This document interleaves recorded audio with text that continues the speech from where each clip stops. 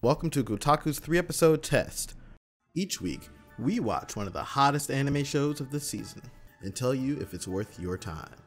This week, we'll be taking a look at My Dress-Up Darling. The show follows Gojo, a young doll maker with a penchant for sewing, and Marin, a popular high school with a love of cosplaying, as they slowly develop their respective crafts while being met with the many difficult growing pains that define high school relationships. 一応平気。ごめんね。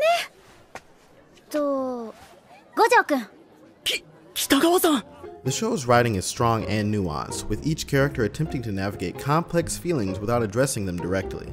五条くん。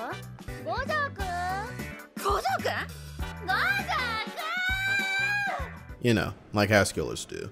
However, the show's almost total focus on the central couple can make their slow burn relationship a bit exhausting.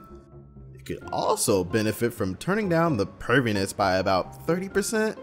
Sure, it's a show about young people growing into their sexualities, but the show's preoccupation with Marin's body can become genuinely uncomfortable at times, especially when the show manages to navigate other aspects of sexuality like porn and humor with grace.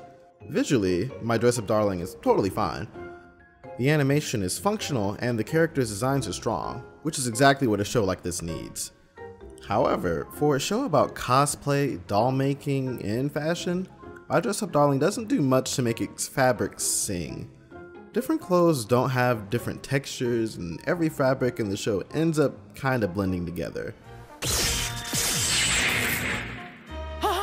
My Dress-Up Darling is shaping up to be the best rom-com of the season, and one that's well worth watching for fans of the genre. If it can stop its slow burn relationship pace from dragging with a more fully developed supporting cast, it may become a real standout in the extremely crowded rom-com market.